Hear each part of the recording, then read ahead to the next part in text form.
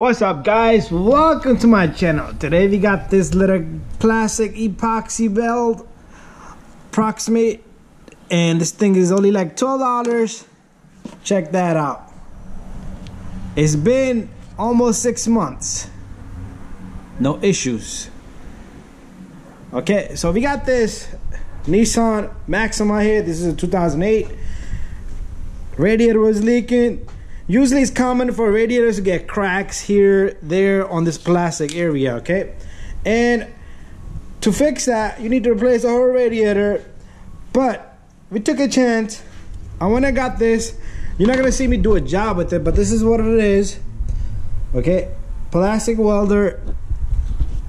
And costing me $12, probably something $11, something. All right, so as you can see right there, this cap comes off. You take this and you squeeze this onto a piece of paper, plastic, cardboard. You could use anything. You could use an envelope here.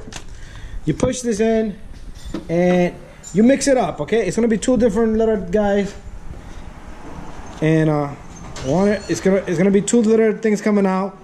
And you just put about a chunk, whatever amount you want to use. Put it on a piece of paper.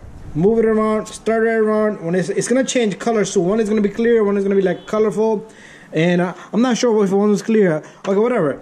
Both of them, you're gonna squeeze them both out, and you're gonna mix them up. It's gonna turn into this type of color. You just take your finger and put a layer on it. Another layer, another layer. Give it a few hours. Once it's nice and dry, do another layer. Give it another hour or so. Do another layer. Okay.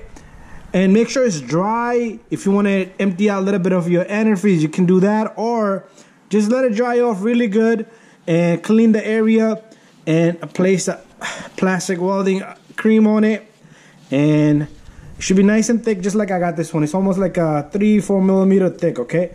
Anyways, after you do that, a few days later, do the same thing. Do a couple of layers and top of your antifreeze. Go for a drive. Once it dries again, keep an eye on it. You can do it anywhere, here, anywhere you like, okay? Anywhere on this plastic. And worst come to worst, replace your radiator. Don't kill your engine.